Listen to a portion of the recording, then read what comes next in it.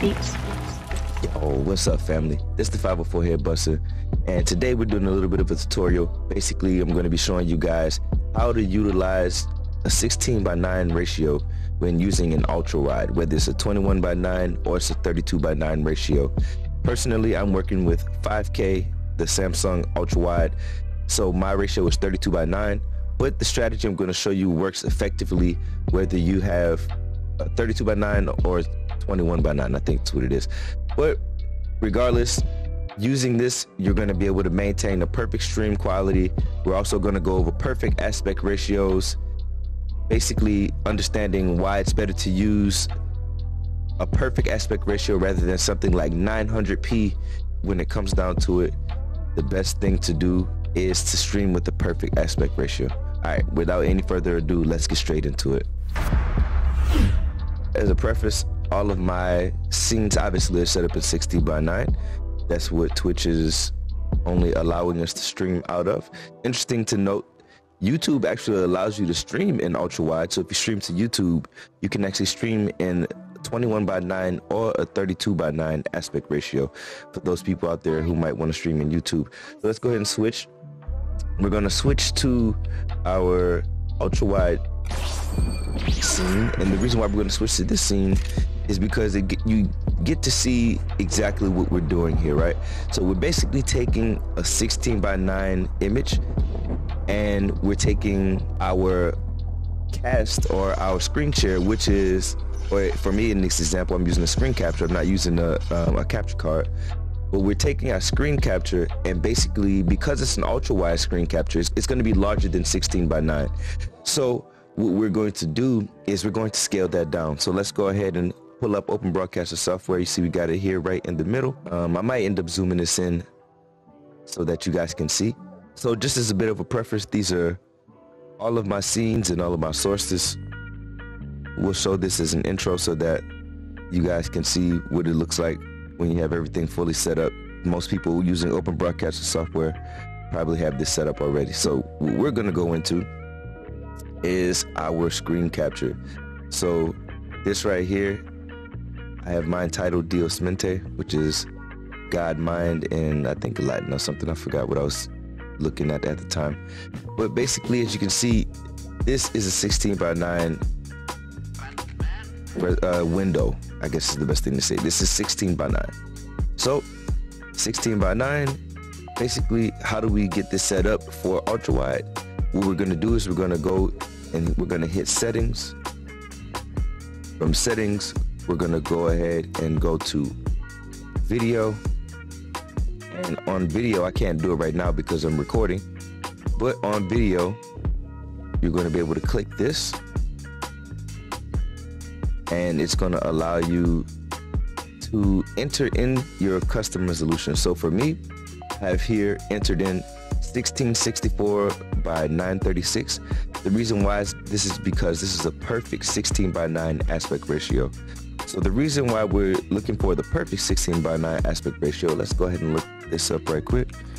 All right, so as we can see right here, Mr. Secret Oil on Reddit, and this is what first got me into the perfect aspect ratios. So 900p is a weird resolution that causes issues with scaling on the client side. 936p is cleanly divisible by 8, which does not have that problem. So there you go. The other option is to go 1080p, but not everyone has horsepower to encode that. So really from 900 to 936p, realistically, you're probably not switching your bit rate very much, but there's a little bit of difference. But most importantly is that it can cause issues. Very rarely does. But in order to make sure that you're not that rare case, it's best to just go ahead and use a perfect aspect ratio. So that's why we're using this. So here we go. Mr. Secret Oil responds once again. He says it has to be divisible by 8 because the video codec H.264 works by breaking up the video into 8x8 pixel blocks. So if you have a resolution that doesn't divide cleanly by 8 in both directions, it has to make blocks at the edges that are only partially used. This wastes encoding time and bandwidth and appears to cause weird artifacting in certain situations. So it's best to stick with the perfect aspect ratio. The most important thing is the pixelation or the artifacting. That is the biggest thing that you will see in whenever you're streaming with open broadcaster software.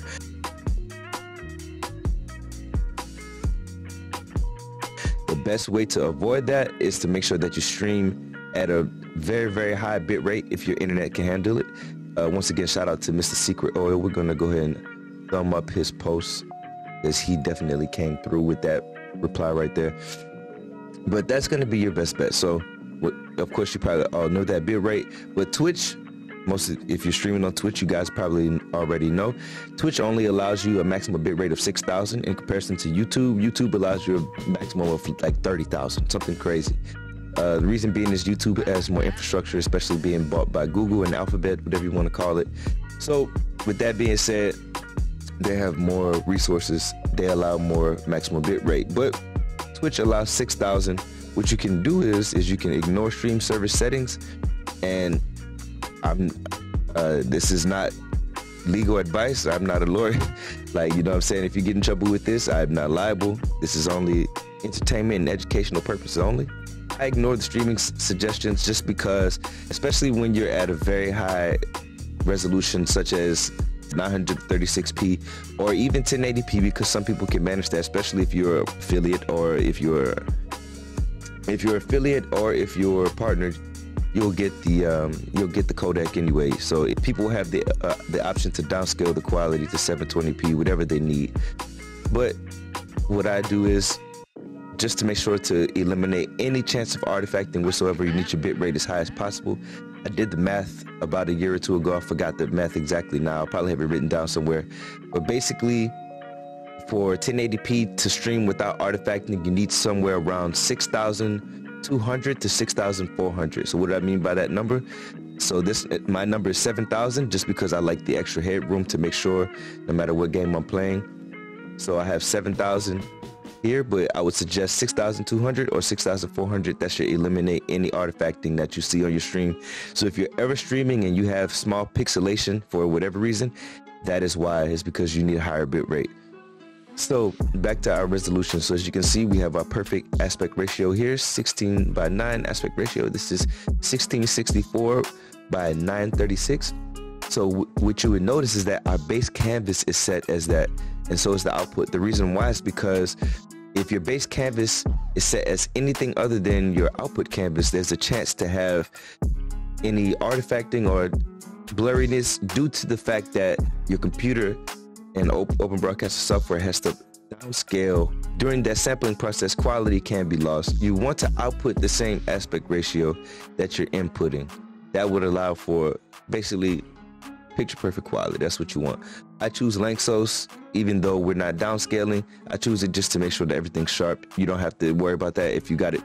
If these two numbers are the same, if your base canvas resolution is the same as your output canvas resolution, you don't have to worry about downscale filtering whatsoever. And of course, we're streaming at 60 frames a second. That's what you want if it's possible. If not, streaming at 30 frames a second will definitely give you a better performance as far as using a lower bit rate. All right, so now that we have our perfect aspect ratio set, we're going to click OK. And now that that is set, what you should have is this canvas that pops up. All right, well, the sun started coming out, and so camera's bleeding a little bit, but we'll rock with it. So basically, what you're seeing here is this is our 16:9 canvas. So now that our 16:9 canvas is set, we have to take our screen capture. And so what we're going to do is we're going to hit the plus down here. We're going to go display capture, or if you have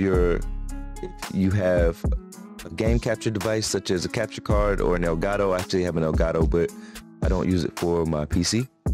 But you can use game capture as well. But for us, we're going to go display capture, and you're going to create new. I suggest to name it something that you won't forget, because you're going to use it in all of your sources. So name it something that you can't forget. Click OK. And so now you have a brand new display capture. So what's going to happen is that, especially if you're on ultra-wide, you're going to have this. It's going to be too large. So you're left with, in my case, a 5,000 pixel canvas that's trying to fit inside of a 1,600 pixel canvas. All right, so now we're going to select our display capture.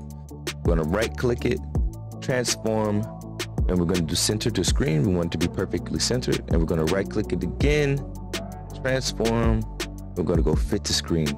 So now what you have is that you have this 5000 resolution, or if you're with the 2K ultra wide, whatever it might be, you now have your 21:9 or your 32:9 resolution fitting perfectly inside of this 16:9 window.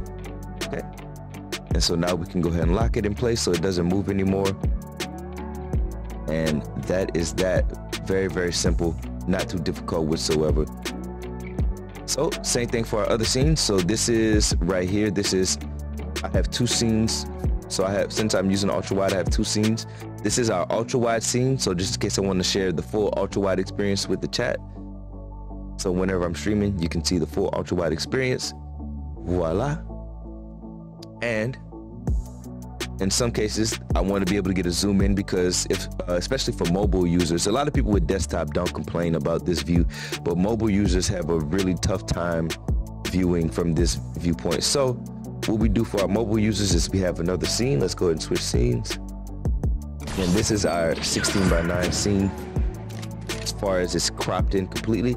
So this is no longer a 32:9 scene where you can see a 32:9 image cropped inside of a 16:9 image. Now we have a 16:9 image, point blank, period. So basically, same process. We're gonna go ahead and close this one because that's our original display capture. So we're gonna go ahead and close that.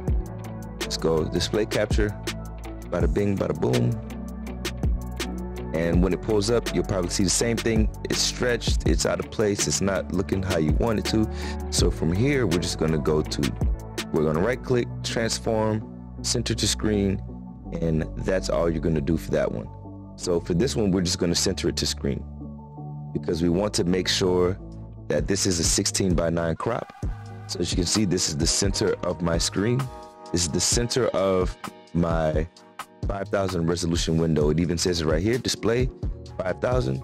If we click this, you'll see that the edges are indeed still bleeding. Even though we can control this and manipulate this, you can see the edges are still bleeding.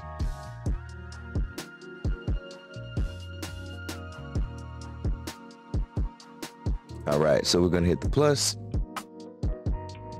All right, so we're going to turn off our original display capture so we can demonstrate this once again.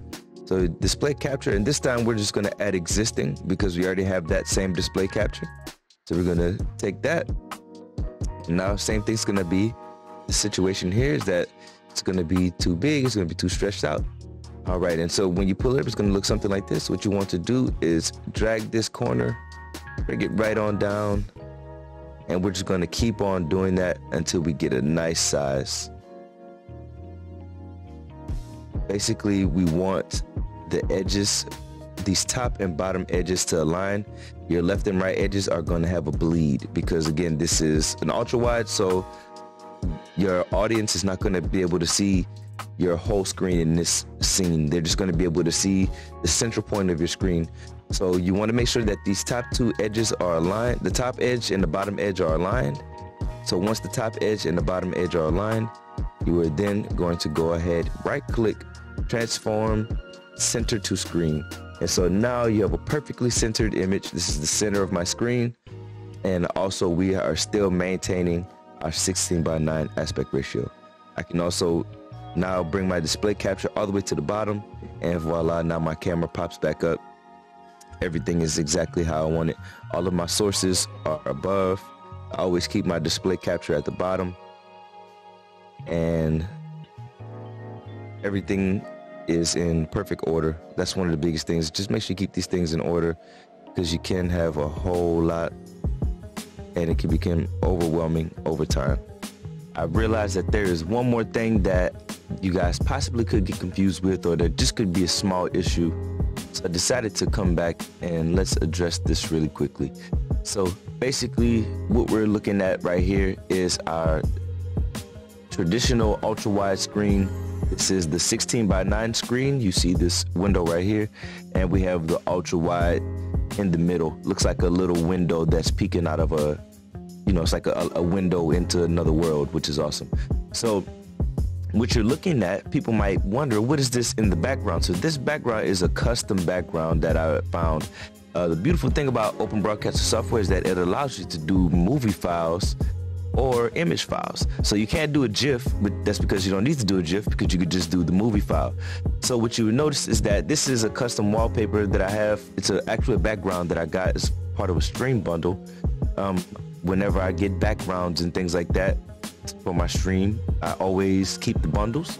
And in this bundle, they came with a dope background. It's basically, honestly, a still image. It's nothing moving. There's no moving parts to it. You can see it's just a simple background. If I toggle it, you can see it toggles off.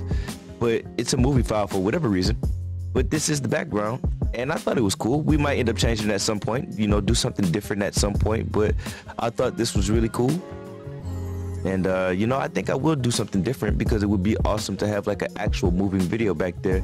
Something not too distracting, but at the same time, something visually pleasing. So I thought about that, just wanted to throw it in there. Boom.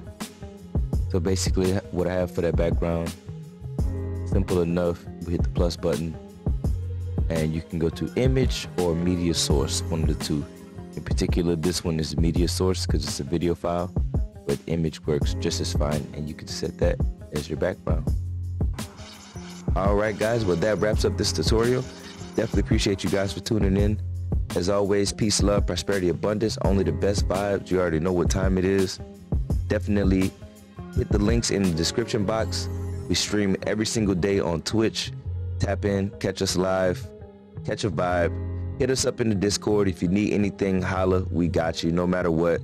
All type of PC tips and knowledge. Anything you might need, game knowledge, whatever it might be. We've got a great community building, and we hope to see you there. Salute to the family. I will catch y'all later. Peace. OGK Beats.